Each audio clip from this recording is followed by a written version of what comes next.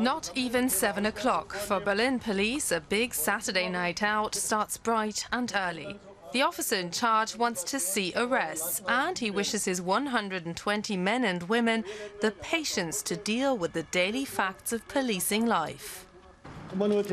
Catching criminals just to see them again the next day, that's bad luck then. But just showing presence isn't enough. We have to talk to people. Turning out visibly in force is part of a new concept to tackle the rising crime in some of the capital's hotspots. Most officers head towards Warschauer Brücke, the transit point to get to the city's top clubs. As night falls, the area starts filling up.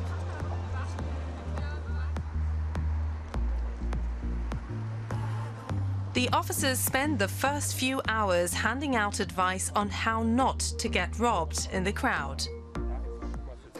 Every weekend, Berlin turns into the partying capital of Europe, but that comes with plenty of side effects. Drugs have always played a role here. This photo booth, like many others in Berlin, is a known drug letterbox. But what worries people here most is that pickpocketing and violence are on the rise.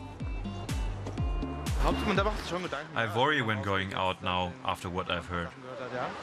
5-6 years ago, I went to clubs and didn't get offered drugs. Now I get asked every 3 minutes. These days, drugs are Berlin. With so many police officers out and about, the dealers have gone into hiding. In phase 2 of the operation, undercover police agents take over. One of them agrees to be interviewed on the condition that we don't reveal his identity. He tells us how he goes about identifying suspects. When you see drugs being passed from hand to hand, as happens all the time, you know for sure that that must be a dealer. In the small hours of the morning, suspects start arriving at the police meeting point.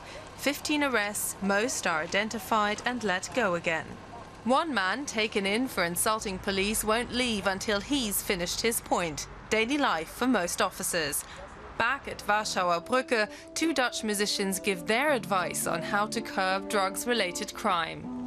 If you legalize it, it's just something people do. Like the friends we have who use it, we don't use it ourselves. I think when you legalize, they use a lot less.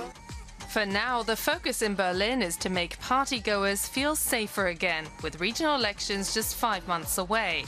When the camera is turned off, one officer tells us that she can tell who's new in the scene. Those are the ones, she says, who are still afraid of us.